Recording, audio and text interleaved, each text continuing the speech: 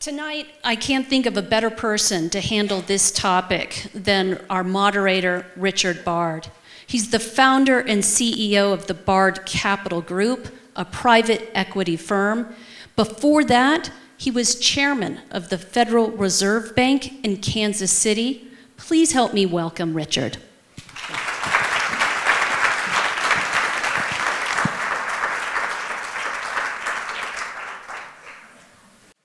I'm so excited that you get all the answers right. I mean, this is perfectly planned. So we all agree we can go home, but no wine tonight, right? No wine. So this should be a fun financial series event to those of you that come to the financial series events every year. We just kind of have fun with this stuff. And so we're not going to take ourselves too seriously, but this is a serious topic. And we have two amazing presenters tonight. And my view is that we'll try and keep our presentation as short as possible because I think the questions from the audience are really going to be what makes this a rich and good program. So when you think about what's happened in our world in the last 10 years, you know, sort of the decade of 2010 is kind of behind us now. And this is kind of a new decade. And it seems like it's coming in with some incredible, crazy things going on. But the decade just passed was no slouch. I mean, we became energy independent. We had the Chinese really sort of raise, you know, their whole view of world dominance, and particularly economic dominance. We had, you know, President Obama opening ties with Cuba. We had Donald Trump being elected. You couldn't have much more. Brexit. So the question was, you know, how did this act sort of fit in, you know, to all those things that were pretty darn important? And I would suggest that this was one of the meaningful things that happened. That sort of happened, and most of us weren't really sure what it all meant. So I think having some clarity about that, for one, is kind of fun. But I think we all really recognize that this unsustainable level of debt is really a quandary. So we all agree on it. The question is, what are we going to do about it? So we're going to take you through sort of at least some facts and talk about, and we've got some nice, you know, charts to talk about, some things that may or may not surprise you. And then we're going to talk about, well, what do we do now? And I think that'll be kind of hopefully the fun part about it. So let me tell you a little bit about our presenters. You've got their backgrounds to some degree in the brochure. Arguably, these are the two most experienced and most influential tax policy advisors in Washington. So Hank Gutman was, in addition to being private practice and a lot of public tax experience, and he also has been a full-time teacher at University of Virginia, where my daughter went, and University of Pennsylvania, the school that dropped the states, but maybe it's Penn, At Penn, they wear these shirts that say "Not Penn State." I'm kind of an avid Penn Stater. But anyway, so I've forgiven Hank for that. But anyway, pretty darn good schools. He was chief of staff. I'm going to have to read some of this because these guys have amazing resumes. He was chief of staff of the Joint Committee on Taxation, the highest nonpartisan tax staff position in Congress. The Joint Committee on Taxation is the official scorekeeper for the revenue effects of tax legislation and advises Congress on revenue, technical, and economic aspects of proposed and enacted tax legislation. So he's sort of the scorekeeper. So if they want to know what's going to happen, and they want to know what happened, Hank's the guy that they actually go over and talk to. He also served as a deputy tax legislative counsel, he's a lawyer, in the Treasury Office of Tax Policy in the Carter administration. And he has an AB in Public and International Affairs from Princeton, an MA in Jurisprudence from University College, Oxford, and an LLB from Harvard Law School. So he's probably pretty smart. He didn't go to Penn State, but he's probably pretty smart. And then Mark Mazur is our economist. So we have an attorney with great experience and a teacher, so he's great. And then Mark is our economist. He's the Robert C. Posen director of the Urban Brookings Tax Policy Center. He was Assistant Secretary for Tax Policy at the U.S. Treasury Department from 2012 to 2017, so just recently retired from that. He had 25 years of public service, including stints at the Joint Committee on Taxation when Hank was Chief of Staff, he reminded me. The Internal Revenue Service, he spent time at the IRS, he spent time at the Department of Energy, he was on the President's Council of Economic Advisors, and he was in the President's National Economic Council. He received a BA in Financial Administration from Michigan State, one of our competitors, and a PhD in Economics, Business, and Public Policy from the Stanford Graduate School of Business. So these are impressive individuals, and I think we're going to enjoy talking to them and them talking to you. So Hank will start by taking us through the sort of basic process of how a tax bill gets passed. And it's kind of an interesting thing we never think about. Obviously, Hank's in the middle of it, so he's going to share with us the sort of process of how that happens. Mark will follow with sort of the results of the Act to date. It's really only one full year of results so far. And he'll provide us some of the interesting trends of where the U.S. sort of fits into global taxation. And then together we'll talk about the national debt and where do we go from here, followed by Q&A from the audience. So should be fun. With that, I'll ask Hank to come up and talk to us. Thank you. Thank you very much. Take your papers back. I need room for mine. Got it. All right, you may have your water. My water. That's good. I'm going to get my water. Okay. I'm going to need this water as we get through this presentation.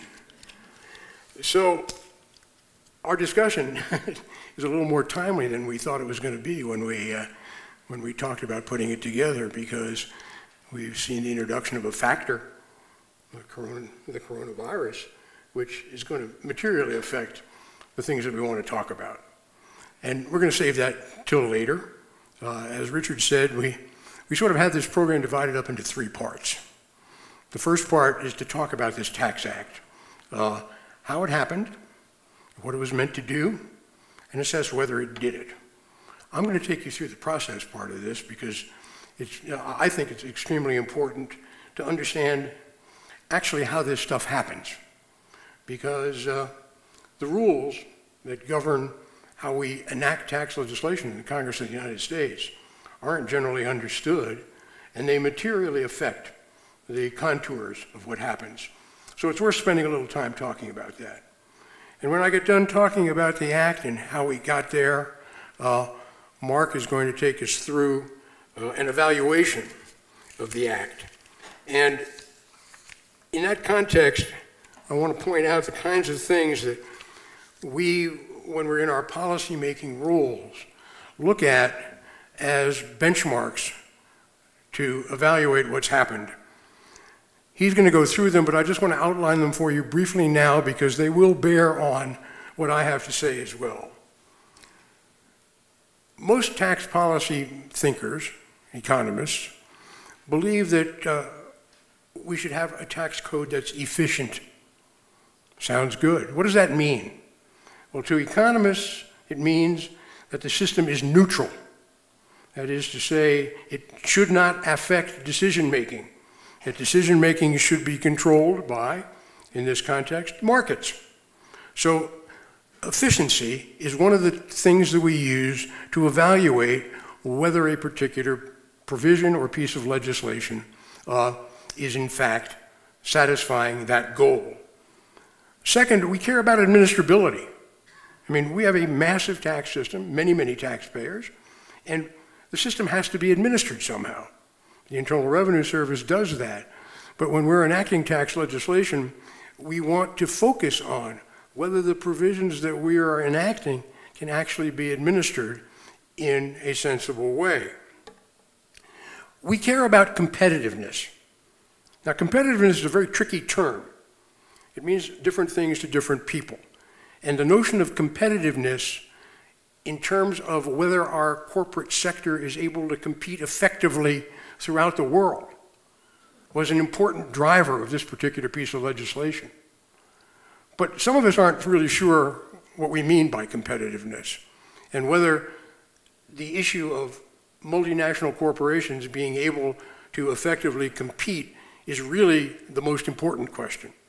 And many would say that really the tax structure that we adopt ought to be designed to promote and enhance our entire welfare of the country, and that we measure whether we are competitive as a nation by comparing us to other countries in terms of our standard of living.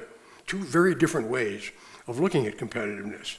And the aspect of multinational competitiveness of our corporations was an important driver in this piece of legislation. We also ask, is our system equitable? Well, what do we mean by that? We have two measures of equity. One is called horizontal equity, and the definition of that is that whatever the tax base is, if people with equal amounts of the tax base, we tax income, people with equal amounts of income ought to pay the same amount of tax, horizontally. But we also have a notion of what's called vertical equity. And vertical equity talks about the distribution of the tax burden among various income classes. Now, horizontal equity, that's pretty easy to think about. Vertical equity is a political question. It is the judgment of the politicians as to who should bear what burden of taxation with the revenues that are going to run our country. Then we have deficit concerns. We're going to spend a little bit of time talking about deficit concerns. But we worry about that, short-term deficits and long-term deficits. And then finally, something that's particularly true with respect to this act, we would like to have a stable tax system, a system where we can predict what consequences are going to occur when we engage in particular activity. And one of the things that we will see is that built into this particular piece of tax legislation is instability. Now, why? Now we get to the story of how the bill got made, and then we'll see how that happened. So let's start. We prepared an outline for you, because it's a little easier to do it if you have an outline to refer to, given the complexity of the subject. And you'll see the outline is divided into three parts: history, objectives, and then the major provisions. I am going to spare you going through the major provisions. Most of you know what they are, and to the extent that they are relevant to our discussion, we'll bring them up. I want to talk about the history and some of the objectives, and then Mark will talk about some of the economic consequences. So, let's get going. The process of enacting tax law is much more complicated than normal legislation. And the reason for that is that there are special rules that apply when tax legislation is being considered. Now, we all know that, at least I think we do, from our civics courses, that tax legislation actually begins in the House, because that's what the Constitution says it's supposed to do. And then typically what will happen with any piece of legislation is it will be considered by a relevant committee. It'll go to the floor of the House. It'll be passed. It'll go to the Senate. It will be considered by the relevant committee in the Senate. It'll go to the Senate floor. It will pass. Differences in the two bills will be reconciled in a conference. That is the typical way that legislation passes. And tax legislation, by the way, follows exactly the same route, except that there are some very special rules that apply to it. And the particular rules that apply to it are part of the Budget Act.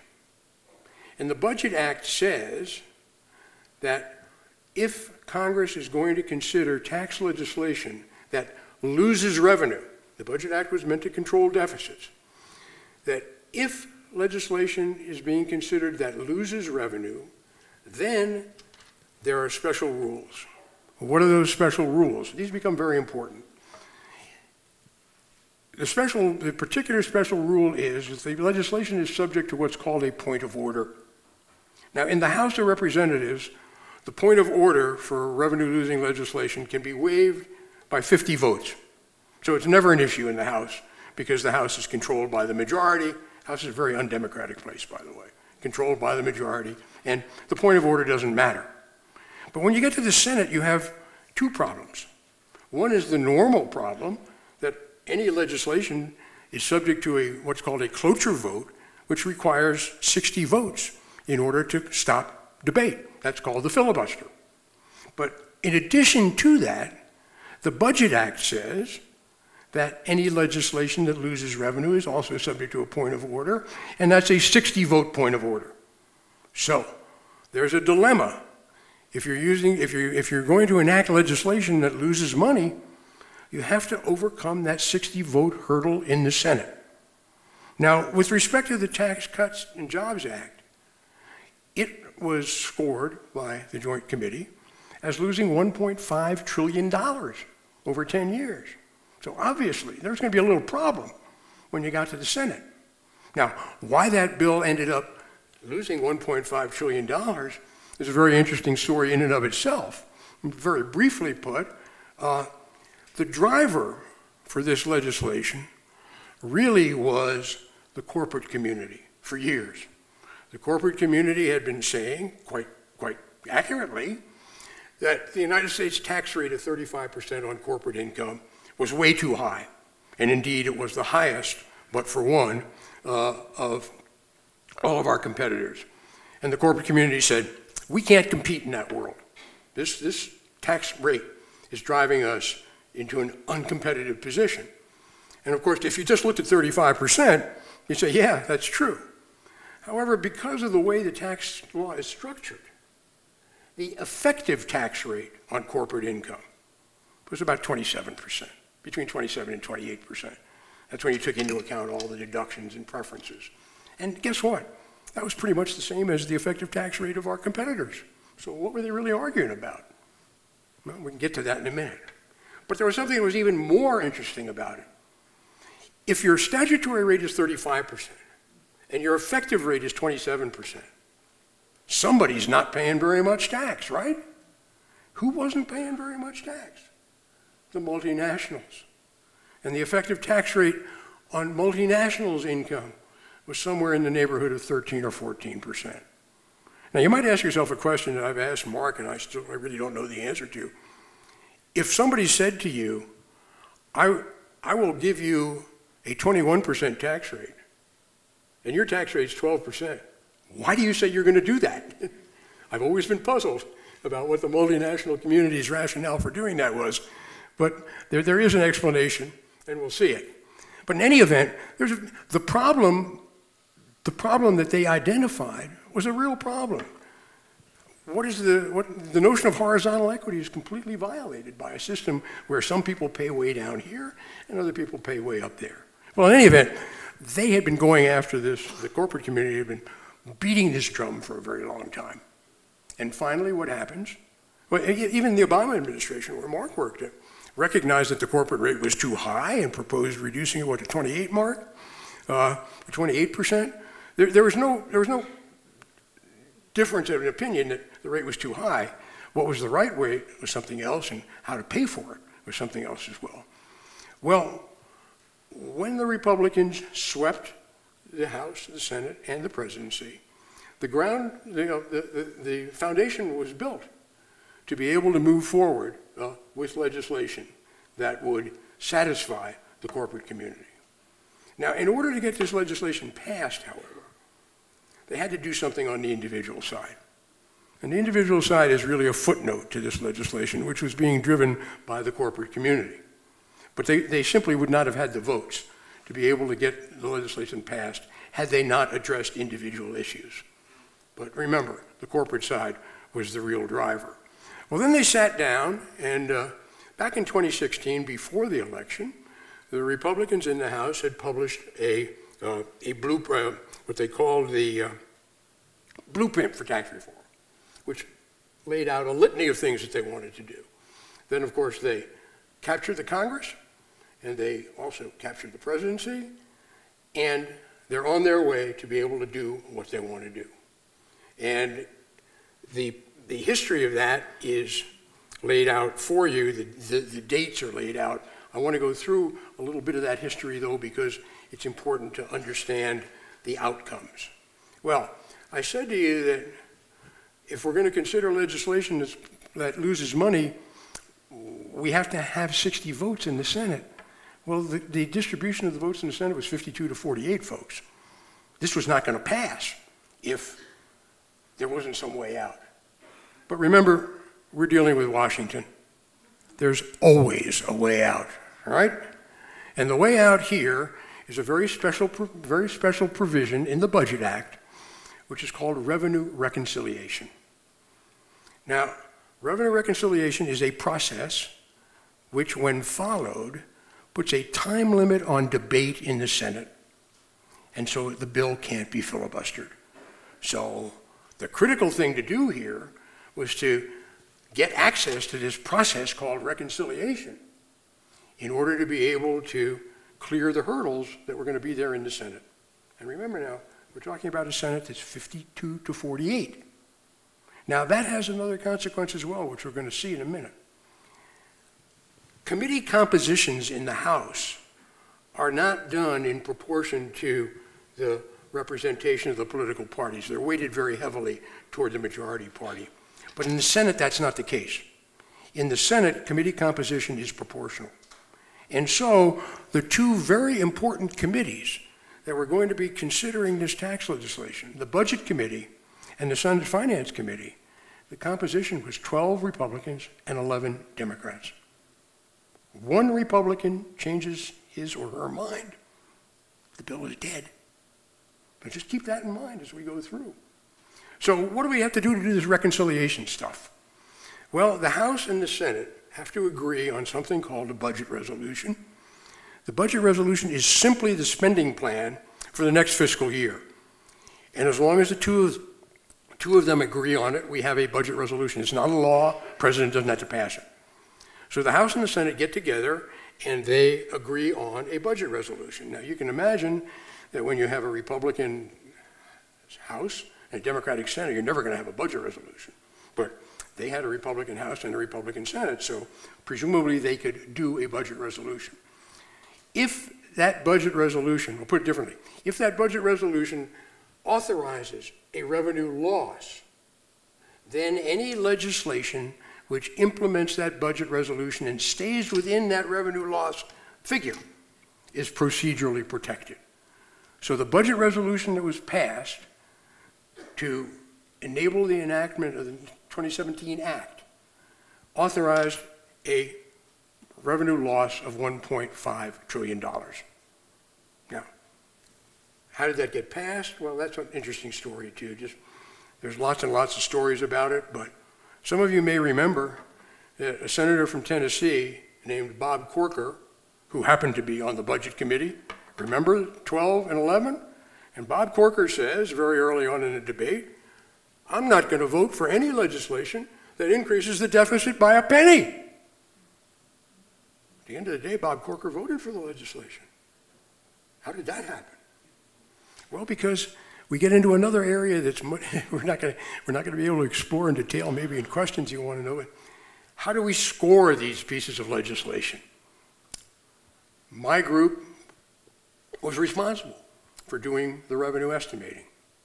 And we use a conventional method of revenue estimating where we take the parameters that are set out by the Congressional Budget Office and we apply them to the legislation taking into account behavioral effects.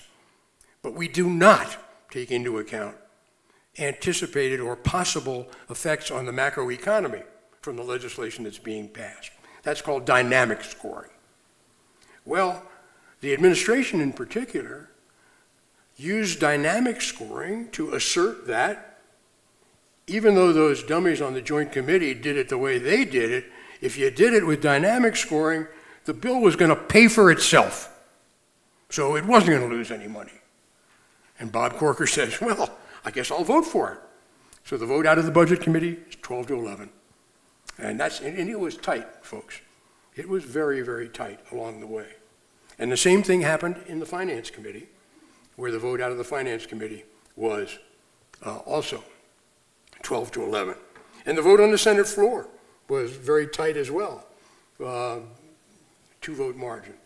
So it was a very close call. And the process was what drove it to be so close. Now, you say, okay, fine, great. We got this bill. How come some of the strange stuff is in this bill? Because if you look at this bill, you will see, and maybe some of you have noticed, all of the individual tax cuts expire in 2025. And we have some other deferred effective dates in other provisions. So this is a pretty weird bill, because it really isn't a permanent bill. What do we talk about? Stability? This isn't a permanent bill. All this stuff expires in 2025. How come? Well, here's the how come. There's some other provisions in the Budget Act that cause a problem. And one of those provisions is that no legislation being considered under reconciliation can have a negative budget effect outside the 10-year budget window that's used to measure the consequences. So what do they have to do? They had to cut off. They had to cut off the benefits in year 8 to make sure that they could stay within the $1.5 trillion limit that was imposed by the Budget Act. And by the way, that's not the first time that happened. Some of you may remember that George Bush, second George Bush, proposed massive tax cuts when he became president, and they expired after 10 years as well. Why? Because of this rule in the Budget Act. So you get very weird things that happen. And unless you understand what the process is that leads to this result, you can't make any sense out of it, because nobody in his right mind would legislate like that if they really wanted to do legislation. So there's your explanation for a lot of the stuff that went on during the bill. Now, there were claims that were made with respect to this bill. In your brochure, actually, we laid out what the claims were made for the bill. Just to remind you, if I can find it. No, I don't have the exact language here, but basically, we were going to make the tax code simple, fair, and easy to understand. How about that? We were going to give American workers a pay raise. I think the number was $4,000, wasn't it? Kevin Hassett, the chairman of the Council of Economic Advisors. Anybody seen that $4,000 pay raise yet? We're going to make America the jobs market of the world. And not only that, because our current law, because the law that governed the taxation of income earned outside the United States prior to this bill said, we're not going to tax any income of a multinational company that's held offshore until it's brought back into the United States. It's called deferral. Well, there was over $1.2 trillion of untaxed income outside the United States. And Congress said, boy, what we're going to do here is we're going to give them a tax break. Instead of taxing them at 35%, we'll impose a tax of a lesser amount, 15 or 8, depending upon how your assets were held. And we're going to tax that immediately. And all that money is going to come flooding back into the United States. And we're going to have massive investment in plant and equipment. That was the objective. Now, Mark will talk about whether that really happened or not. But anyway, the legislation gets passed. It has these objectives. It's a very, very iffy proposition to get it passed. It had a lot of claims made for it. And now, Mark, why don't you tell us whether any of that really happened or not?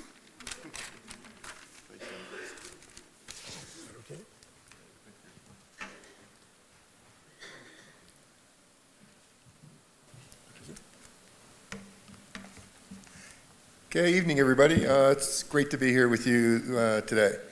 I just want to start out with just a quick introduction to the Tax Policy Center where I work, just for those who may not be aware or know much about it. Tax Policy Center was founded in 2002. It's a joint venture of Brookings Institution and Urban Institute. They're two Washington-based policy centers. We strive to be a nonpartisan and objective analyst looking at, as our name suggests, tax issues. We view ourselves as an educational institution. That we educate policymakers, their staffs, the public, the media, about important tax policy issues. We cover a wide range of issues, federal, state, and local. We try to be timely. One example of that is today we released analysis of former Vice President Biden's tax proposals. so we're at least a little bit timely on that. You can check out that analysis and all our stuff on our website, taxpolicycenter.org. Now, with that out of the way, I want to step back a little bit and look at some of the big pictures on federal fiscal policy. I have a small number of charts that I want to go through and share with you today that I think illustrate some important facts. So the first chart shows the effective tax burden for all levels of government, federal, state, and local, for 36 countries in the OECD, the Organization for Economic Cooperation and Development. And the basic takeaway from this chart is that the United States is not overtaxed. If you look at the United States, the red line down at the bottom, 33rd out of 36 countries. The US has a lower effective tax rate than pretty much all of our peer nations.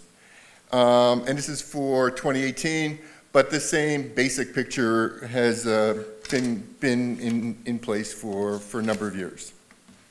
So the implication is that the US is a relatively low tax jurisdiction, also relatively small amounts of goods and services compared to these other countries on the list.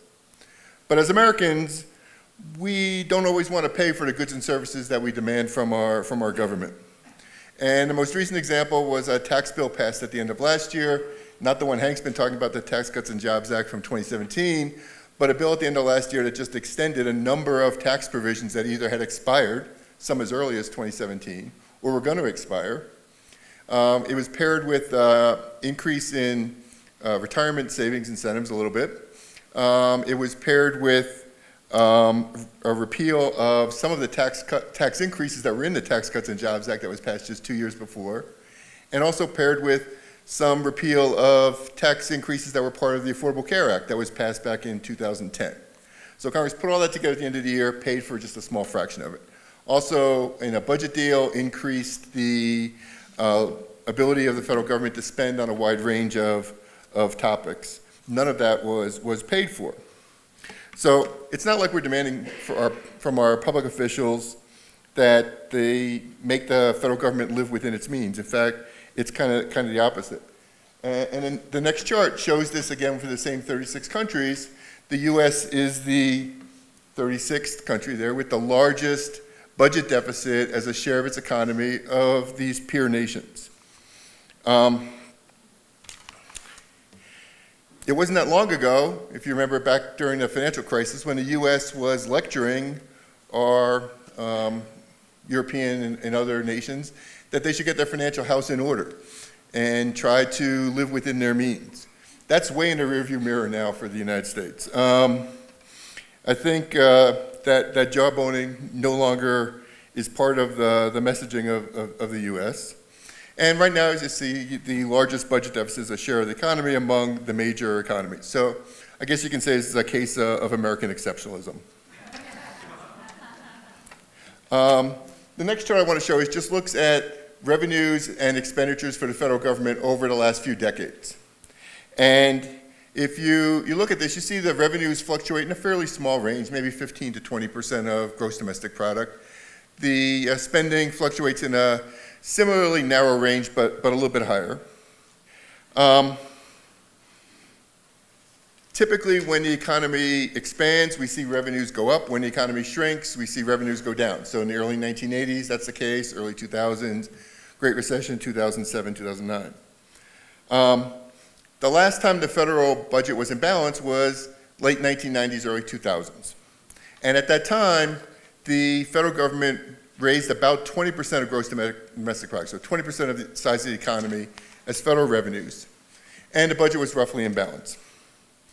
Since then, in the subsequent 2 decades, what we've seen happen is the country has gotten older, more baby boomers have retired, greater demands on things like Social Security, Medicare, Medicaid. And if we were serious about balancing the budget, we'd go back to that 20% figure and say, well, maybe it should be 21 going forward. Instead, if you look at where we are now, federal government raises about 16% of gross domestic product in terms of revenue. So there's a gap, almost 5 percentage points, that's the size of the federal budget deficit, which works out to somewhere around $1 trillion. The next chart just looks a little bit at some of the components of federal spending. So the bottom red section shows the continued growth of mandatory spending. This is the type of spending that Congress does not have to authorize every year. It's based on longstanding promises. So things like Social Security or Medicare, Medicaid, they're programs that just chug along. Congress doesn't look at them every year, doesn't make changes to them every year. What you see happen as baby boomers kind of retire is the increase in mandatory spending. If you look at the darker red section on the top of the chart, that's net interest on the federal debt. And what that is showing is it's moved around a little bit, but in recent years, despite historically low interest rates, we're seeing that share of federal spending on debt increasing as well. And what that means then for the middle category, the orangish category there, that's discretionary spending. That's all the stuff that we normally think of as government. Defense, justice systems, education, infrastructure, transportation, spending, whole range of things is in that middle category. And really what's happening is you see it's getting squeezed over time. And it looks like we'll get squeezed even going further out into the future. One of my colleagues at the Tax Policy Center, Gene Sterling, has calculated that if you look at the projected growth of Social Security, Medicare, Medicaid, and interest on the debt, and you project that out for a couple decades, and you look at the projected growth of federal revenues for those same couple decades, you see that the increase in revenues isn't enough to cover just those 4 items. And so what that means is that middle category of things that we normally think of as what government provides will be increasingly squeezed going off into the future. So with these big picture things in mind, what I want to do is now turn back a little bit to the Tax Cuts and Jobs Act and kind of follow up on some of the stuff that Hank talked about. So as Hank mentioned, the Tax Cuts and Jobs Act was originally estimated to cost around $1.5 trillion. The Congressional Budget Office did a re-estimate maybe 8 months or so after it was passed. Came out with a number around $1.98 trillion, so almost $2 trillion. But if you think of over 10 years, $1.5 to $2 trillion is devoted to this tax cut, and it's foregone federal revenue. The point that Hank also made was looking at the different types of taxes. And so the yellow bars show individual income tax, and you see the big individual income tax cuts year after year after year. And as you get to the end, 2026 and so on, you see it's much smaller because those things expire at the end of 2025. The next chart looks at the distribution of benefits from the Tax Cuts and Jobs Act. So who benefited from it, who ended up paying more. Our analysis of the bill shows that the vast majority of American households, 80% or so, get a tax cut under the Tax Cuts and Jobs Act. Maybe 5% have a tax increase, and those are just for idiosyncratic reasons, that a taxpayer may have large business losses that would be disallowed, or may have paid a lot of state and local taxes and now is subject to a cap on the amount of state and local tax that they can deduct, or a variety of other things. Or people who have more than one house and maybe 3 or more houses and may not be able to deduct all the mortgage interest payments on that. And then the other 15% held about the same.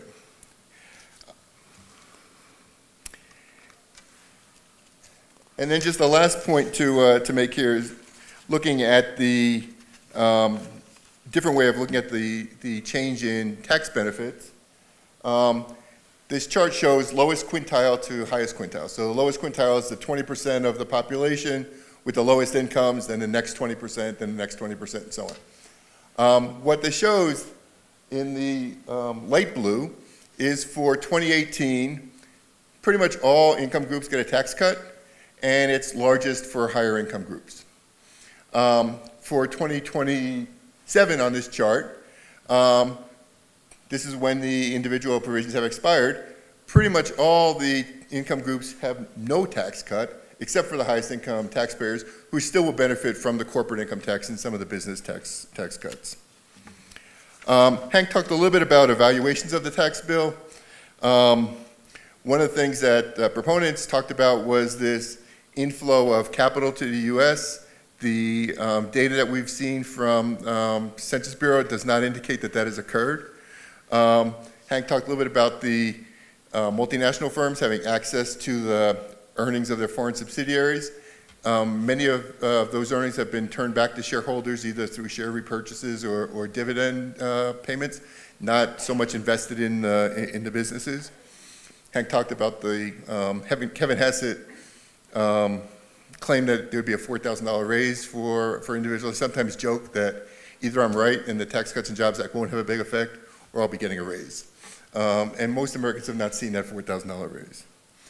And then the stability point is just an important one, that if you have provisions in the tax bill that phase in, phase out, change over time, it's just really hard for businesses and taxpayers to plan. And that's really something that they really need to know what situations they're going to be facing in order to adjust to that. So with that said, I'm going to turn it over to Richard for the next portion of the program. How are we doing? Thank you, Mark. Great. Hank, you want to rejoin us? I'm not sure I dare. I'll try. You're enjoying listening. Turn it back on. How's that? It's on. So I think that the coronavirus is going to make all of our answers possibly wrong.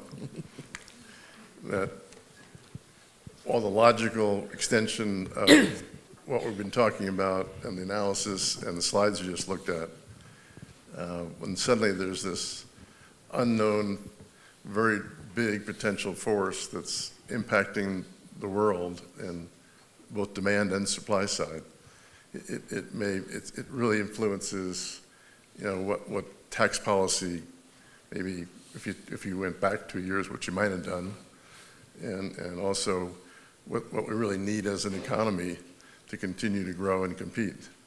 So with that said, I'd still like address this to Hank. So Hank, if you had the sole authority.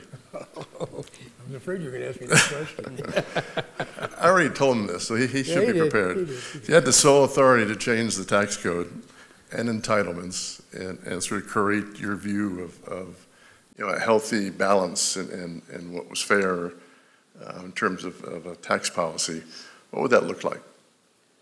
Well, I guess I'd start off by saying we're pretty exceptional in the United States in lots of ways, and we're pretty exceptional in both our social policies and also our taxing policies.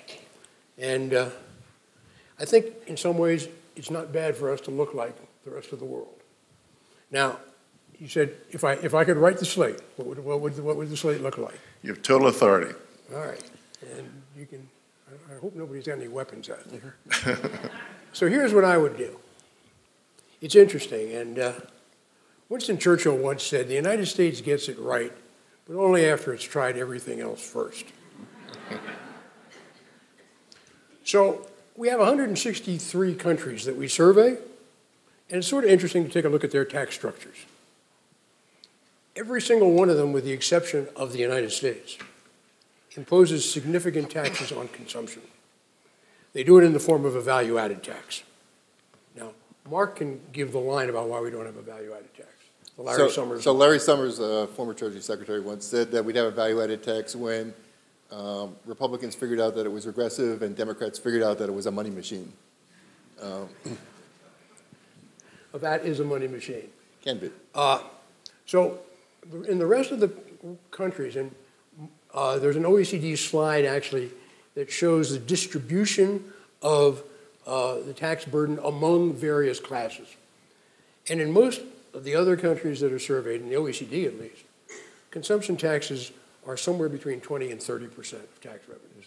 In the United States, they're roughly around 6%, and that's state and local taxes. Exactly. So another piece of this picture, which is sort of important to understand, is that the European countries decided they wanted to get more competitive against the United States. And one of the ways that they did that was by lowering their corporate tax rates. Guess what? We try to do the same thing. But they paid for that. And the way they paid for that was by increasing their value-added taxes and also, interestingly enough, increasing taxes on capital income. Now, why did they do that? Well, if you look at a little bit more complicated, take a little more complicated slice of how we go about figuring out who pays taxes, one of the questions we have to ask ourselves is, who really bears the economic burden of the corporate tax? And the consensus view today is 75% of that is borne by owners of capital, 25% by labor.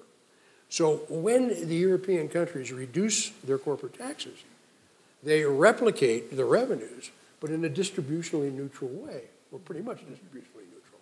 So you said, well, what would I do? Well, I would enact a VAT to start things off. Now, a VAT is a money machine. A VAT raises a lot of money. But with the money that you raise from the VAT, I'll be a little radical here, I think the corporate income tax is ridiculous. It's inefficient. I would repeal the corporate income tax. And I'm not alone in the economic world. I'm not there. You're not there. I know you're not there. That's why this is going to be interesting. But I would repeal the corporate income tax. I would impose a VAT. I would use that, and then I would use the money from the VAT to pay for the repeal of the corporate income tax. But I would also take a lot of people out of the individual income tax rules, low-income taxpayers. Now, one of the things that you need to understand about a consumption tax, though, economists love consumption taxes. Why? Because in a consumption tax, and I can do the math for you, but you don't want me to. In a consumption tax, the normal rate of return on capital is not subject to tax. When you translate that into economic decisions, everybody wants to invest because they get a tax-free yield. And economists love it because, as compared to an income tax, this is an incentive to invest. Great, and I agree, that's a good thing. But the small problem is that if that's your tax base, where is capital income taxed? It's not. So you have to have an income tax, but you target the income tax to those folks who are not affected by, if you will, the VAT. So my world is a value-added tax, no corporate income tax, a much lower tax rate, income tax on most people, and a substantial tax on capital. And that is that's the revenue side. But guys, the revenue side isn't the problem. You just looked at those charts. If we don't do something about mandatory spending, we're going to go bankrupt. So you got to ask yourself the question, what are we going to do about mandatory spending? Discretionary spending is going down. Interest charges are going through the ceiling, so you really want to try to get to a balanced budget. But what's the driver of the biggest increase in mandatory spending? We all know what it is. It's healthcare. So if you really want to address the question, you got to seriously address healthcare. Now, there are a lot of models out there that one can use. My personal preference is something like the English model, which translated into the United States would be Medicare for all with a private opt-out, but we could debate that. That doesn't, that's, in a sense, that's not even the more important thing. But that's the world that I would have, Richard. Come after me, please. I'll have to introduce you to my friends in London. Or let Mark do it. So just one observation. One observation, though, just about that is that if we look at countries when they enacted a value-added tax, generally their government gets voted out of office. And so Hank would have to be the czar doing that, so he wouldn't be voted out of office for that. Indeed, the Senate voted several years ago, I think it was a sense of the Senate vote, I think it was 82-16, that the United States will never have a VAT. So Hank, These guys like their jobs. Hank, why can't we simplify the tax code? Why is that not possible? So just one thing, if you think about the types of transactions that we all can enter into, there's almost an infinite number of transactions. How we can get paid at our job, how we can invest in business activities, how we can get paid for those investments. There are so many different ways that you really can't have a simple system that covers all those options. But at the end of the day, they're all income. So why couldn't you have a flat tax at a certain level? So a flat tax is kind of a red herring in the sense that it doesn't matter what the rate is so much as figuring out what income is. And so you're right, it's all income. But the hard part is figuring out what exactly is that income. If you're a cash business, maybe you think that the income that you're getting on the cash side is really not income. If you're running a small business, maybe you think that some of your personal expenses really should count as business expenses. If you're a multinational firm, maybe you think that putting your valuable assets in the Cayman Islands and saying all the earnings for sales in Europe really are attributed to the activities in Cayman Islands is the way to go. So it's much harder, I think, than that. Really just defining income is difficult. And that really is a lot of the reason that we have a complicated code. That's interesting. I still vote for a flat tax. Okay. I mean, the implementation of a VAT would be a whole nother issue, right? So interesting. But that happens whenever you talk about a new tax, right? So yeah. if you go back to like 1913, we implemented income tax. It took a long time. Federal Reserve Bank tax, similar. So help me with the math. I think if I sort of read your charts and your presentations, you guys didn't think this 2017 Tax Cut and Job Act was all that great, right? I'll go first? I'll go first, yeah. I don't think it was that great at all. Your question sort of leads to something else, which is, well, how come everything's... I'm getting there. How come everything's still okay, huh? Yeah, I mean, obviously everything... Why is it okay? We were on a very good trajectory going into it. It's not clear we needed this. In my view, this is very disruptive and not positive. I mean, we're as a country, is arguably doing maybe the best in the world in terms of our economy, in terms of what's going on across our economy through both kinds of businesses and the demographics and all the jobs and pay raises and everything, employment.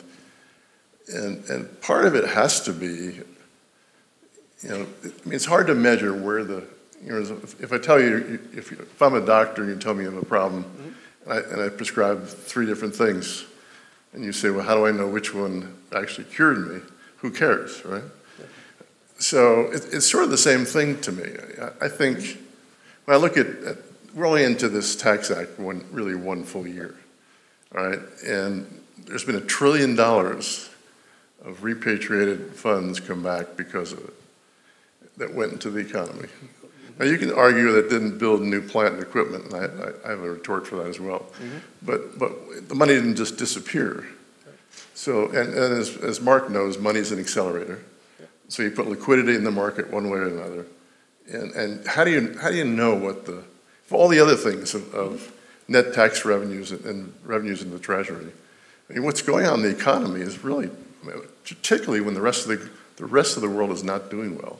For us to be growing at the rate we're growing is really fantastic. Yeah. No, so just to respond to that, I think the stuff that was done on the corporate side, especially multinational firms, was probably an important thing to do and something that was necessary to do. On the repatriated earnings, I mean, really what happens there is Apple Ireland, which has an account at JP Morgan in New York, just moves that money to Apple, the parent, at that same JP Morgan bank in New York. So that money had already been invested in the U.S. economy through the financial system. It really doesn't make the economy any more efficient. It does mean that Apple then can provide a dividend to its shareholders and they can go out and spend it. Yeah. And part of what I think happened in the Tax Cuts and Jobs Act is it really did lead to a stimulus program. Stimulus program both from the dividends and stock buybacks that occurred, and a stimulus program for the tax cuts that went to 80% of Americans. Yeah, I mean, so how do we know whether the act was, really performed to its intentions, the stated intentions that were presented to Congress? Well, see, there's an interesting question in and of itself. I mean, remember, who was it who said that the only thing you should be able to do with your repatriated money was invest it in plant equipment? Well, that was your Congress. Did they ever think that maybe there were other things you could do with that money that would have an equivalent or even better effect? Like perhaps stock buybacks and putting liquidity in the hands of taxpayers. Yeah. So, I mean, there's... It's not a bad thing. Take a little slice off that and sort of blame some people who made false claims. Yeah, but I think it's hard to argue that the economy is not doing well. I mean, it is doing well. Can't argue that. And you have to assume that a broad tax cut for both individuals and the incentive for corporations to bring their money back here and build plant here or give money to their shareholders has to have been a major, some significant impact. No, there's a stimulus effect, but it's exactly the same stimulus that we saw in 2009 and 10 with Obama, when there was a stimulus bill. And what it did was put money in people's pockets, and they spent it. the economy did well. If you look at just the trajectory from 2011 till now, you don't see any break on any important factor at the time the Tax Cuts and Jobs Act was passed. Okay. So before we open it up to the audience, I really want to give the audience lots of time. Tell us about the coronavirus, and assuming you knew about that in 2017, would the act have been different?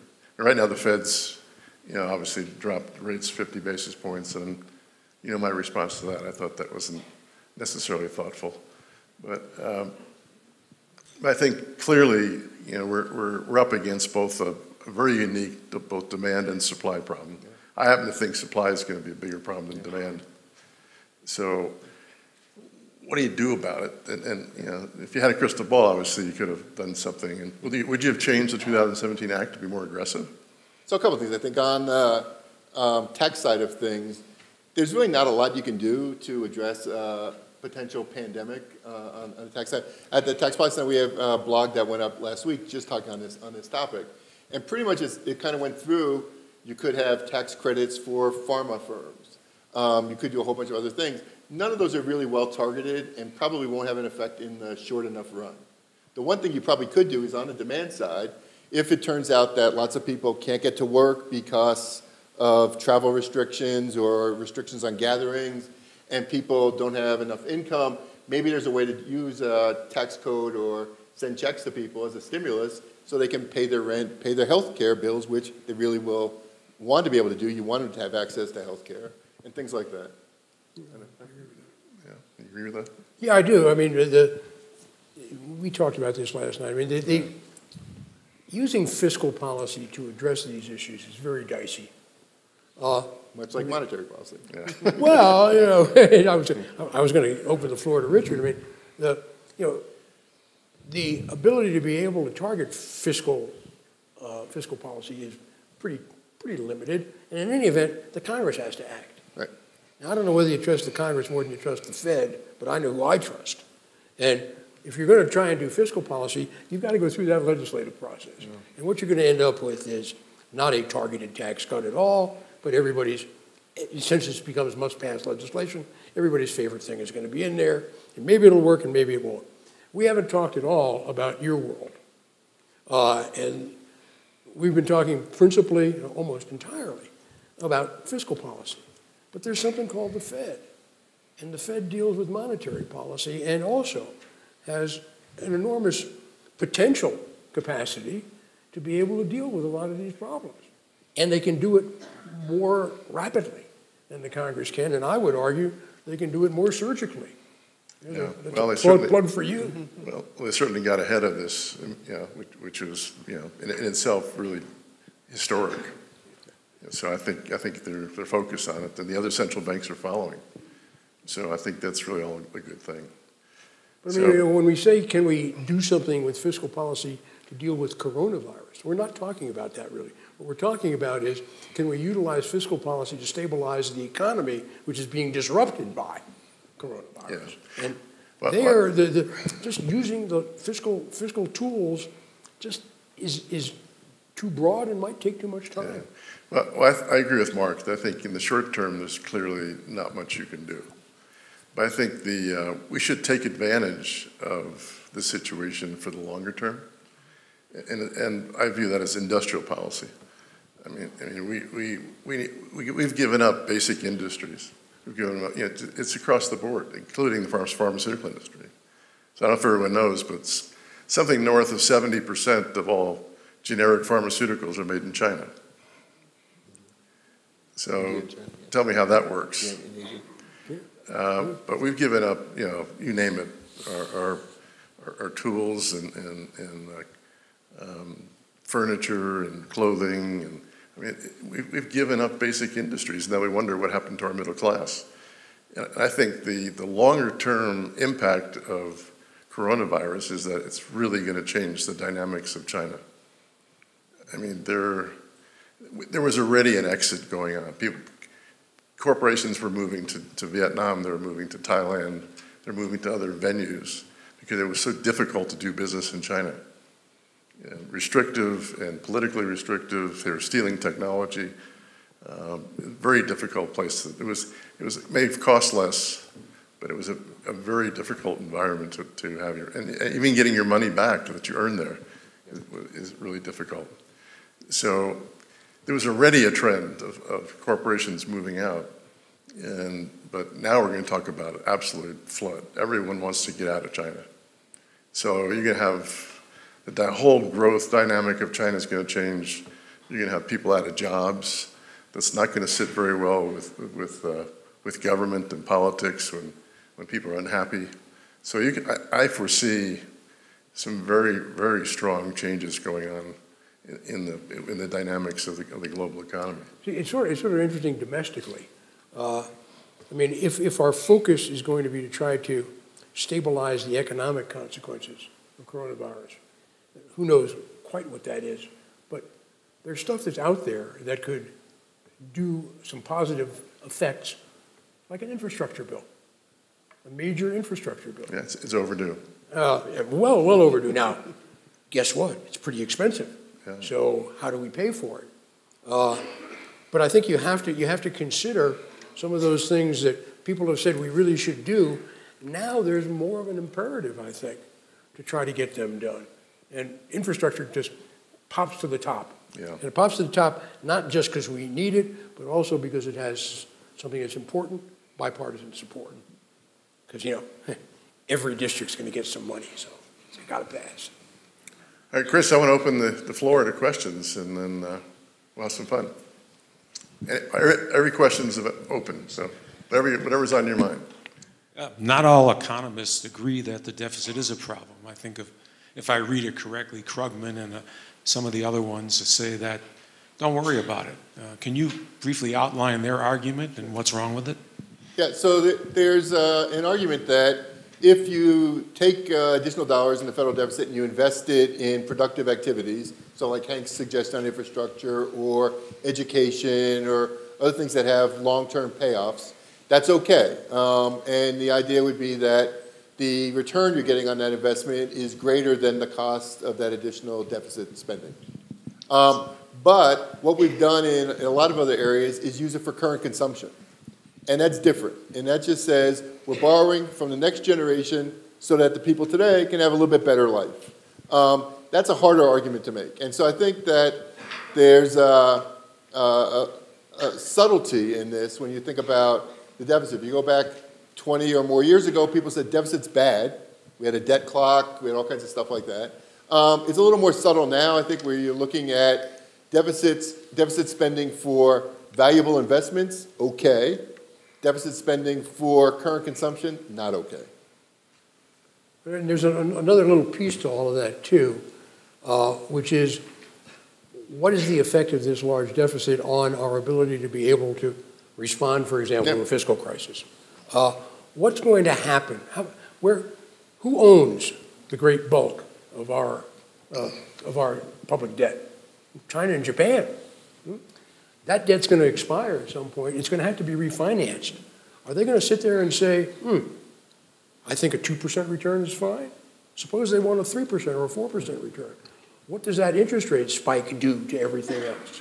So there are issues beyond the long-term potentially beneficial effects of deficit financing that we're facing right now in terms of the constraints on our ability to be able to respond to things, wouldn't you say? Yeah, we also own a lot of our own debt, which is a very interesting query, right? What happens when it comes due? Who do we pay?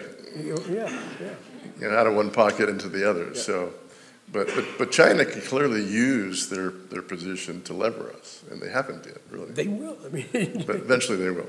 I think that's right. Yeah, that's coming. So there's going to be a payday. Other questions? Yeah. I'm sorry. So, question up here.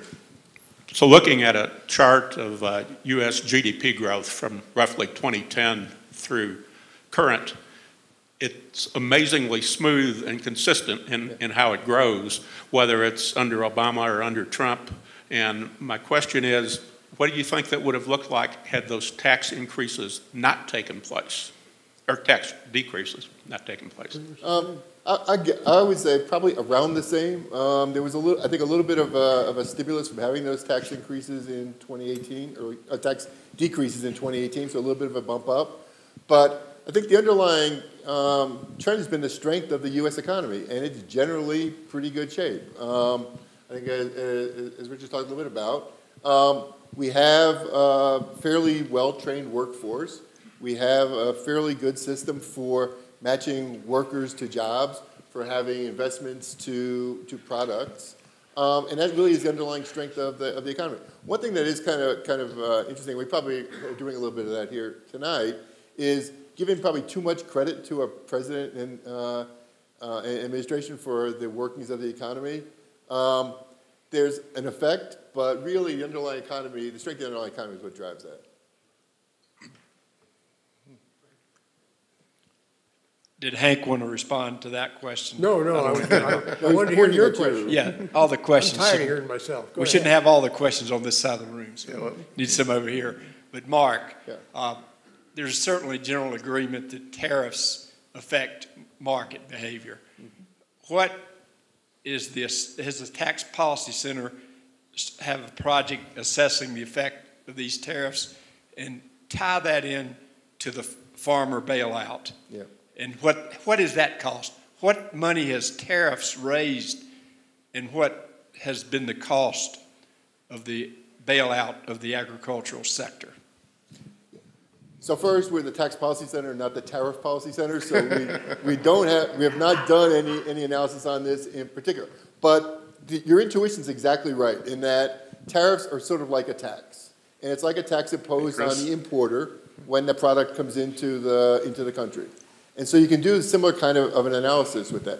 If we look at the money that's been collected on tariffs from customs, a couple tens of billions of dollars. If we look at the money that's being paid out to farmers in additional crop support payments and the like, a couple tens of billions of dollars. So kind of offset each other. But economists look at tariffs and think of that, they're just disruptive. And they're disruptive in a variety of ways, not just farmers' sales to particular countries going down because they're retaliatory tariffs somewhere else, but disruptive in things like the supply chains that people have created over a long period of time, or companies have created over a long period of time, which may no longer work. Or even things like getting steel from your longtime allies and now having a tariff put on that and being unable to get those sources of steel and aluminum.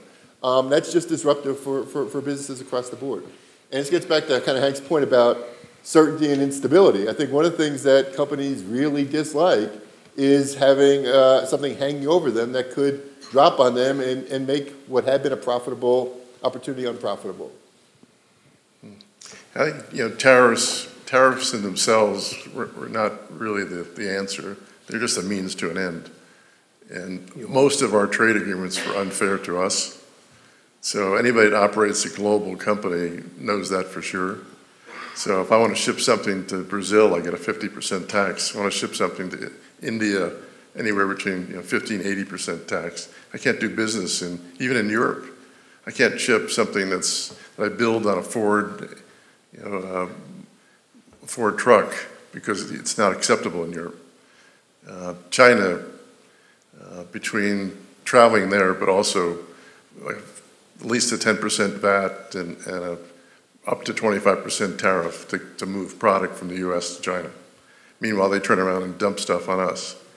So I think long run, the whole issue of using tariffs to really change these agreements is going to be very effective and very positive for us, my opinion. Andy.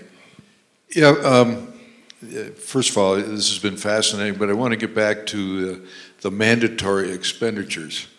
And we can talk about taxation, we can talk about income growth, but what we really need to do is develop strategies on controlling mandatory, whether it's Social Security, Medicare, or Medicaid, and using deficits to pay for those increases every year is I think, Mark, you've indicated, is is not the desirable approach long-term because it's going to bankrupt us.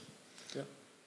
So just in terms of mandatory spending, if you think of Social Security spending, one of the things that we have now is a Social Security system that pretty much pays retirees for 20 years of retirement, where when the system was set up, it was a much smaller number, right? Life expectancies were much smaller. So you could think of trying to restructure that a little bit, and it could be that we increase the retirement age a little bit, maybe from 67 to 68. Could be that we subject more income to tax. We used to subject 90% of aggregate wages to tax. Now it's in the 80s. So there's a range to move up from the $100 and some thousand to a higher number. We could do some work on other parts of the program. We could change the way we do cost of living increase to use a chain CPI instead of a traditional CPI. There are a lot of things you could do. I think if you put a bunch of economists together, they'd say, here are 5 things you could do it. Unfortunately, this gets back to Hank's point, it probably wouldn't pass Congress. And so it's almost like you need something that looks like a crisis in order to address it. But we're getting in that direction, right? I think that if you just look at some of this information, looking at increases in mandatory spending, which are increasing kind of without limit, then you should look at Social Security, you should look at Medicare, healthcare in particular, what could be done there. I think the Affordable Care Act had this goal of trying to bend the cost curve. I don't think that's happened that much. And so probably means that you need to redouble efforts in that regard. Hank, you have an opinion? No, another question.